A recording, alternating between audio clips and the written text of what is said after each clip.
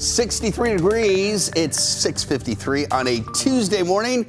Shaping up to be a nice kind of a day with a summer feel. Mid-80s today with a mix of sun and clouds. Really nice.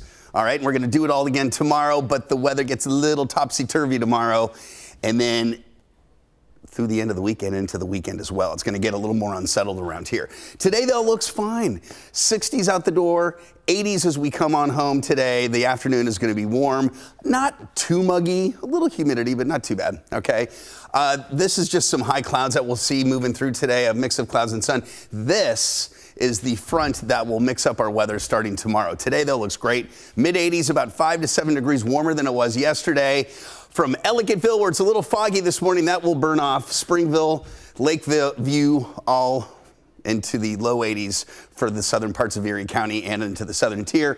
Here we go. Today is quiet. Here comes that front.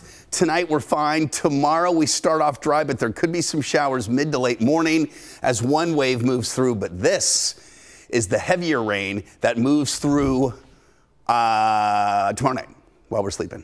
Maybe a little earlier than that, but it's going to be for the night owls. You may experience it. Then behind it, scattered showers for Thursday, hit and miss. There will be dry time on Thursday.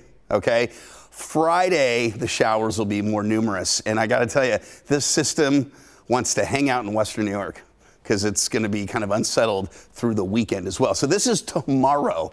Notice that we're going to see increasing clouds, some showers, maybe a rumble of thunder midday, and then another wave of rain moves through tomorrow night. Some of that could be heavy. And then on Thursday, a little cooler, scattered showers, even some peaks of sun. Showers a bit more numerous, though, on Friday. Today, 86, 67 tonight.